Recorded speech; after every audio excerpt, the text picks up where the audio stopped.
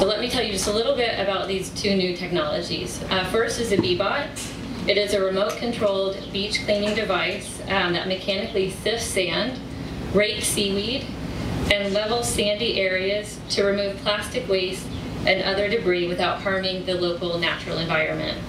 The Bee-Bot is 100% electric and has low sound volume, limiting noise pollution and allowing it to run day or night.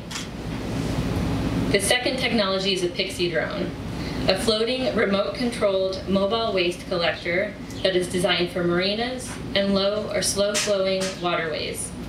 The Pixie drone targets floating waste in all forms, which allows it to collect organics, plastic, metals, glass, etc.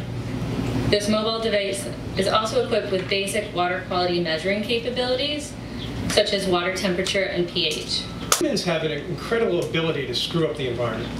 And when we go back to Muskegon's history, back in the 19th century, the lumber barons came to Muskegon. They came to these coastal communities in general because they had all of this eastern white pine forest that was ready to be harvested. And the lumber barons looked out on this forest and they said, there's enough lumber here to last a century. And they basically wiped it out in 15 years. So when we look out on the Great Lakes and we say, oh my God, the vastness and the immensity, they can't possibly be screwed up. But the reality is we can. And we do. Right now they're facing threats. They're facing invasive species, climate change, plastics that Laura referred to, too much nutrients resulting in harmful algal blooms. So it's our mission, all of our missions, in order to maintain and make sure that they're sustainable for future generations, as well as today's generation. And with the technology that's being provided and the funding from corporate leadership like Meyer and nonprofits like the Council of Great Lakes Region, we're being able to actually implement this kind of activity. The Great Lakes Basin is the largest freshwater system in the world. Keeping this vital water resource clean and free of litter is essential.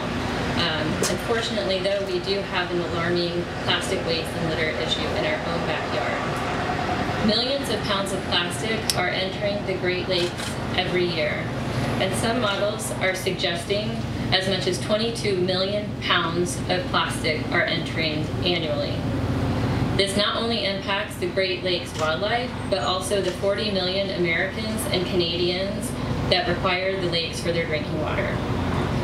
The Great Lakes Plastic Cleanup is a first-of-its-kind initiative designed to address this important issue.